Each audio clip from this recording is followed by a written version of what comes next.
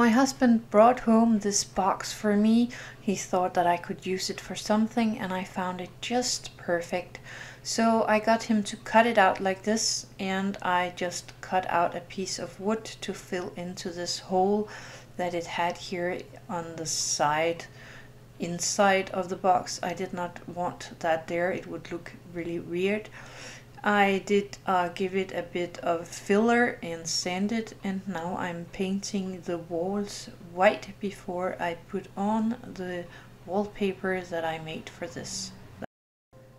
I googled Halloween wallpaper, and I found a picture that I liked, and I made sure that I have it enough times so it actually can be used as a wallpaper.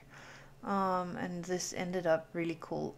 I'm cutting these up in length of 4.4 centimeter wide and the length of the paper.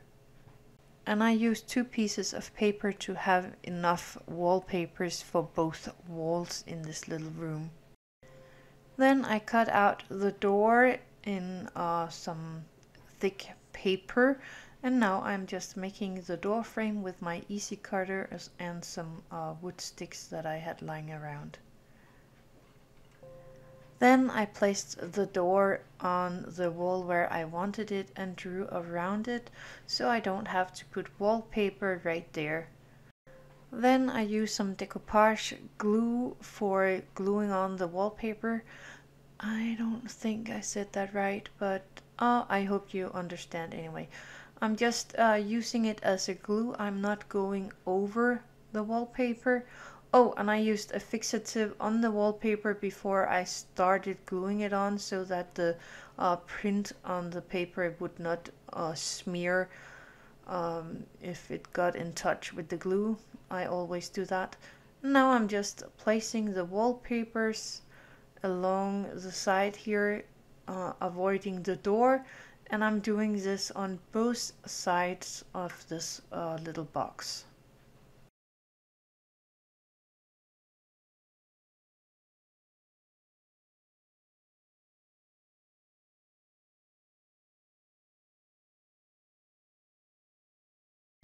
Now to the floor. I have these icicle sticks, and I have a lot of those, so I measured out 12 centimeters and cut these into lengths of 12 centimeters and half pieces in 6 centimeters, and I sanded them in both ends.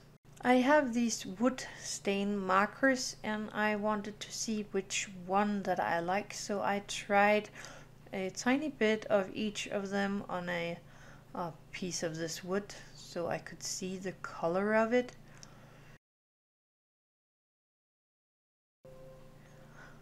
I placed these pieces on the wallpaper and chose the color that I liked the most, and that is this one. So now the tedious work begins.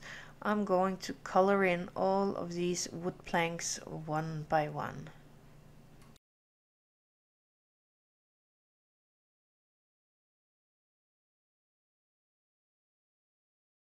After I did that, I am going to take my Patex wood glue and I'm going to glue each of these boards down, and I'm cutting them into the lengths at the top so that I have this triangular shape at the floor when I'm all done.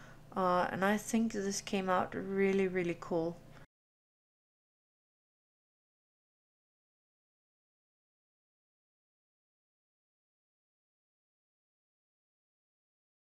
And now my wallpaper is all dry, so I can just take my knife and cut off the excess of it. And I do that in every place where I have some wallpaper hanging over. Then I am going to take my door and I'm going to glue it in place.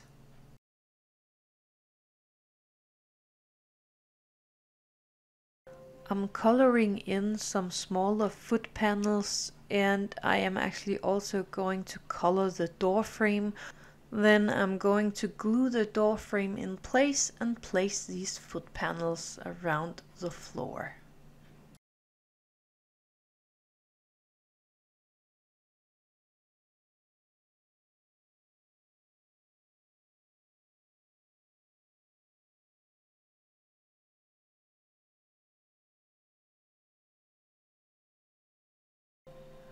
I also placed a inside door step to make the end here a little smoother and nicer. Then I glued on two wood beams here in the corner of the room at the top of it, and these are for hanging the ghosts later.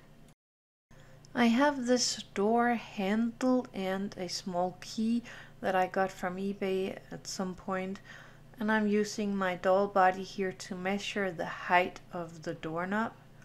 I'm coloring this little piece here black because you can see that through the keyhole of the doorknob, and then I'm just going to glue this one in place.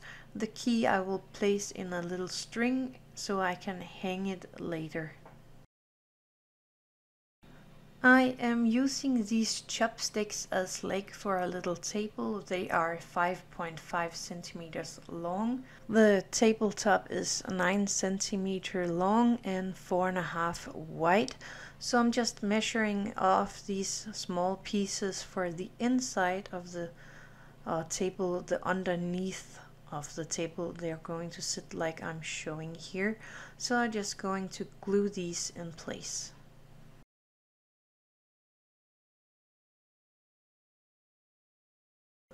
When the glue is all dry, I am going to glue in all 4 legs, one in each corner, and again I'm going to let this dry all up.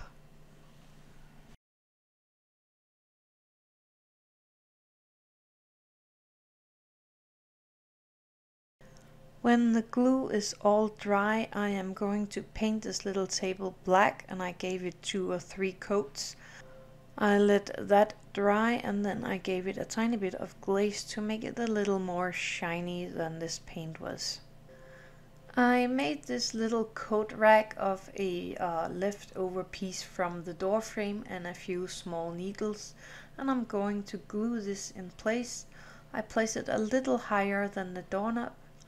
Then I made these small electrical outlets, circuits, on and off light switches, and I am going to glue these in place as well. I have a link for how I made these and I'm going to place that in the info box below. I have this red velour fabric, and I'm using some double-sided tape that I'm just placing strip by strip on this little piece of fabric. Then I cut so that I have a straight edge where I have tape all out to the edge of this piece of fabric. I fold it on the middle, and I am going to cut a half circle through all these pieces of double tape, just like that. And then I am going to place it here in the room, taking one piece of the tape things off here so I can place it nice and easy and not all too fast.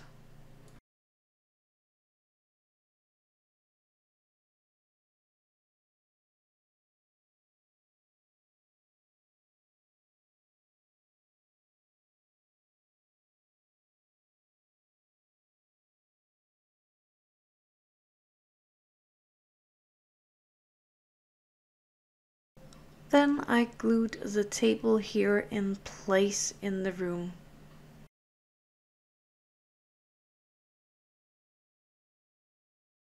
I made a little tablecloth the same way that I made the carpet, and I glued that in place with the double-sided tape.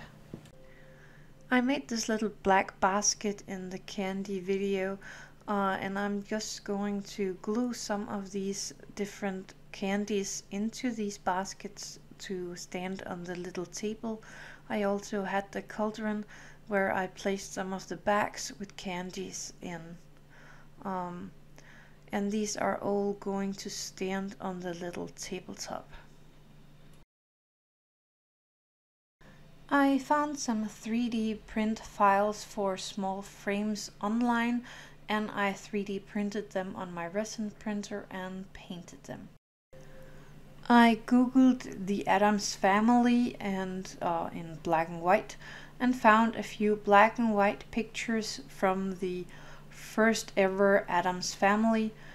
I printed them out in a size for the frames, placed a tiny bit of tape over these pictures, glued the frames on and cut them out.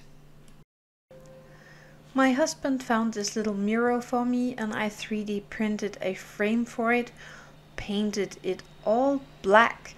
Then I am going to use my glue fix and some fake gold leaf to place on this frame to make it really pop.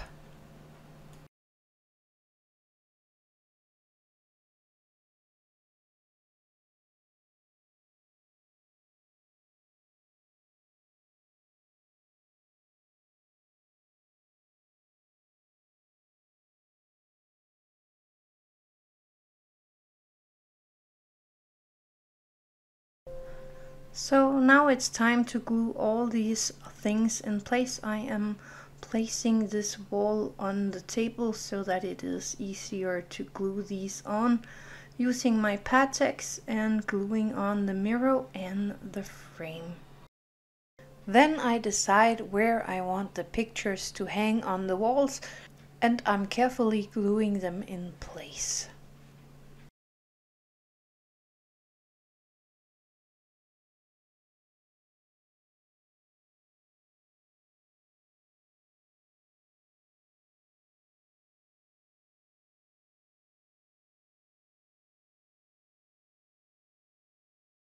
I found some cheap Halloween decorations in our local store and got a few of them. And here I'm placing the big skeleton. I will move him later and place him another place. And I have this bag with a lot of different things in here. I'm going to use a few of these bats, a few of the spiders, and one of the skeletons. Now it's time to hang the ghost that I made in the collaboration with Jennifer from Next Gen. I will link to that video in the info box below. But I am hanging these ghosts up on these wood sticks that I glued onto the top of the box.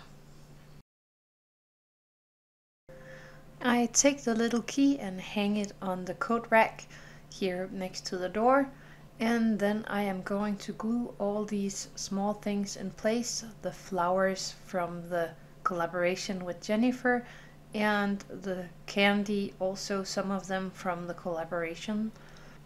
Then I cut off the little head of one of the smaller skeletons, and here I'm just cleaning it up a bit, and then I'm going to use a diluted black paint to give it a little more dimension.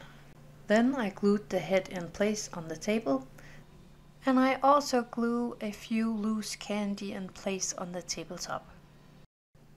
Then I took the raincoat that I made in the collaboration with Jennifer from Next Gen and I hanged it onto the coat rack. So these plastic bags, again from the collaborations, I wanted them to look as if someone has been out buying things for the Halloween. So first of all I took a tiny piece of extra plastic and put into the bag here and tried to glue it a little shut here, what didn't go as planned. Then I glued an arm and a leg from the little skeleton in place, and I glued this little bag into the corner of the room.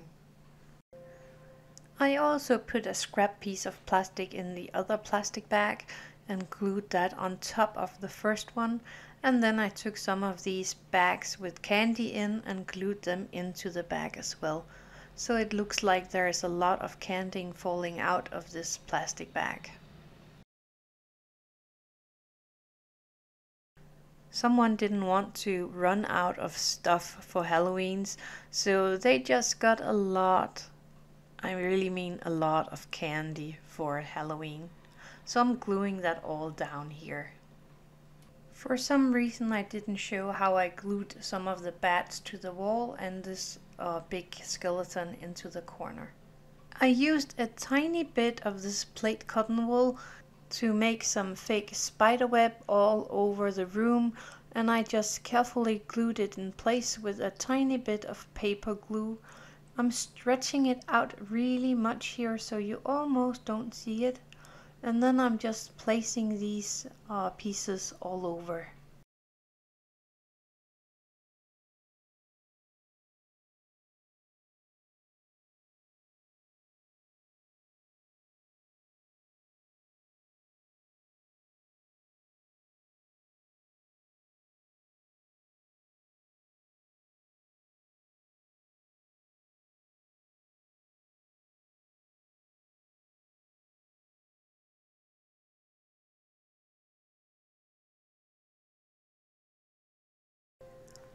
Thank you for watching and happy crafting!